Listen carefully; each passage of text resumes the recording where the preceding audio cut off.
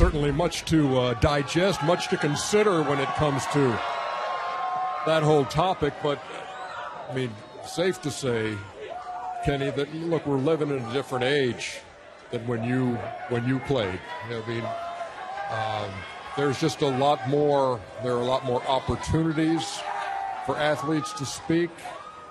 There's a lot more. I mean, the social media thing has opened the door for everybody to really let everyone know how you feel all the time. Yeah, I think there was always avenues. I think that, a lot of times they didn't want to be listened to, and I didn't think that at times the media would take the opportunity to even have conversations with athletes at certain times.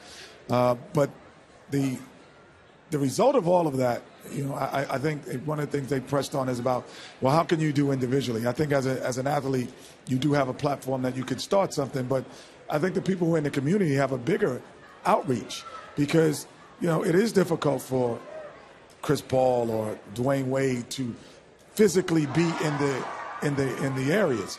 And those are the people who are actually in the areas. There are so many community leaders that do it every day. And we could support by lending our voice or lending our dollar or our checkbook. But more importantly, there are so many leaders every single day. This might be new to athletics, but not to the urban community. I grew up in a society, in an urban community, there were so many leaders that are there right now that are taking initiatives and just don't maybe have the voice, but they do way more than I could ever do. LeBron made some very interesting points. One of my favorite points was when he said he means a lot to so many people. And I thought back. I just want to say, Charles, thank you for not shutting up and dribbling.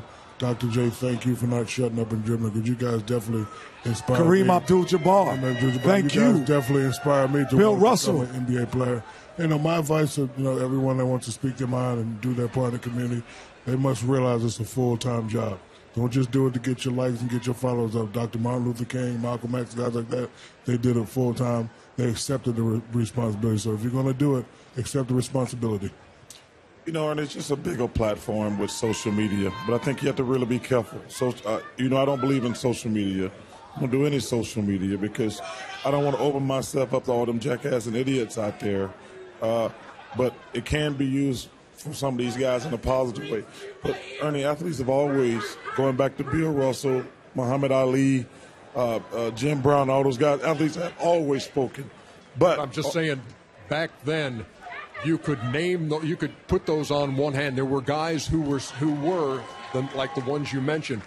But today you see so many more. Well, that's because of social media. That's what I'm saying. But it's you a have new to day. be careful. Some of these guys are not equipped to be on social media.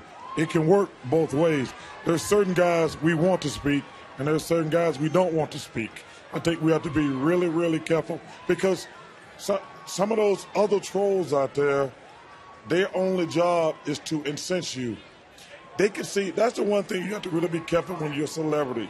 People can say whatever they want to you. Just say something back. That's when it becomes da-da-da, da-da-da. Yeah. Herm Edwards is one of my favorite men in the world.